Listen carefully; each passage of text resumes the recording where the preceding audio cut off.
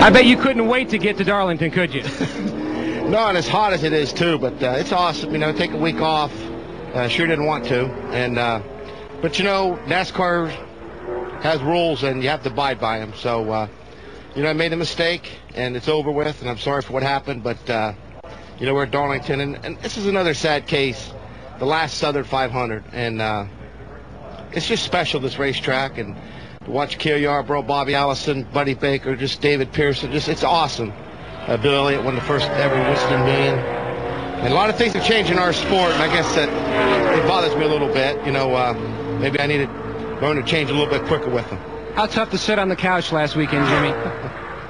Well, I got a different perspective now of the TV deal. You know, a lot of people are criticizing the TV package, and you know, I was sort of one of them. And when I watch it on TV, I realize there's so much going on at the event, so much happening that you can't see what you want to see because the TV producers pick what they have to pick. Sometimes they don't pick the right stuff, but I wouldn't want to be a producer because they got their hands full, especially a track like Bristol. You guys do a great job. And you've been a pit reporter before.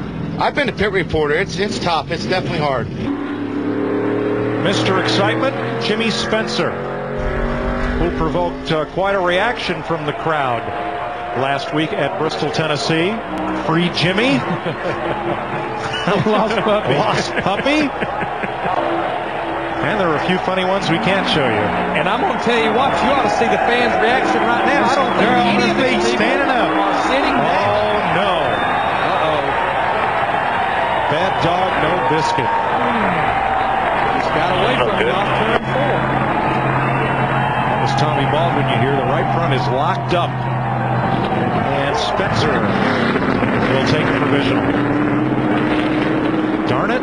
I hate that for Jimmy because he was so pumped up about coming to this racetrack and getting qualified for this race. Now, things are going to be a little bit tough for him, but knowing his attitude right now, he'll be positive about it. He'll come back and he'll Tommy Baldwin unload a backup car and he'll get the job done come Sunday. This is the same car that he actually ran at Michigan a couple of weeks ago and knocked the nose off in the garage area. Nose off the car. Yeah. Glad you clarified that. Coming to take the green. There you see it. Got loose with him. He corrected it, overcorrected, and it just came back around again with him.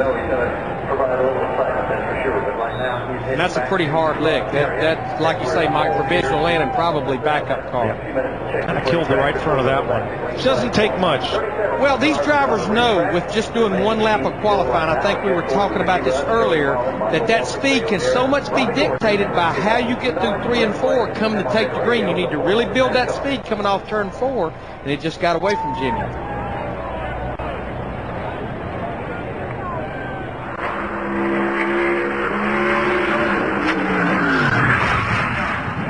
He was trying so hard to carry that speed momentum through that corner. Jeff, did you hear it sound like something drug on the racetrack? Is that a word? Dragged on the racetrack just prior to that car getting out of shape, like something bottomed out there to cause him to lose control. It very easily could have, Mike. I didn't quite hear it, but at the same time, right where he was picking the throttle, it's where that normally would happen. Well, you're running the left front so soft here, Mike, sometimes if you snatch it back right, it'll bottom the left front out. It'll be interesting to interview Jimmy to see if it just came around with him or if he does think maybe something broke on it or whatever. Let's look and listen. I think the sound that you heard was after the car got loose and he tried to correct, like Larry said. You hear it bottom out again. It came around. Marty? A lot of noise there on that wreck, Jimmy. What happened? Just lost it, you know. Drove down in the corner, got a little loose, and put the power back to it. When it caught, it was headed the wrong way, so trying to sit on the pole, and that's what happened. You sit on the wall instead. Pretty good crunch, obviously, backup car. Oh, yeah, there's no question. That hit hard at Darlington, yep.